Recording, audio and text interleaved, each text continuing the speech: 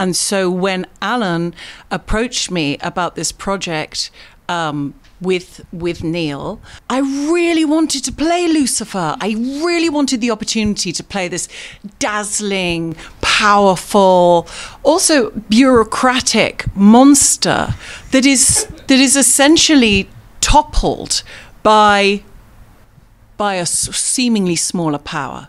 So that was very interesting to me in terms of the kind of dynamics that are going on in our world. I also thought it was fabulous, and I did everything I could to delve inside of myself of the myriad disappointments I have encountered in my life.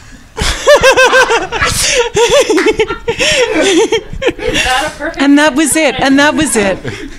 Thanks for holding the microphone. Yeah, thank you, Tom. Anytime.